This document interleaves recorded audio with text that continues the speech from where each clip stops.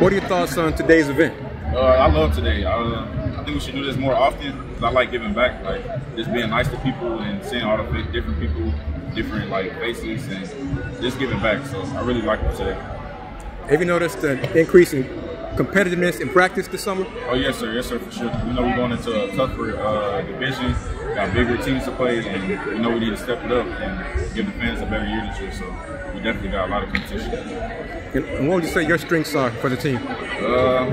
Just versatility in the up front. Just a lot of penetration, pass rush, just everything. I'm really all around player. You guys can be incredibly deep on the D line this year.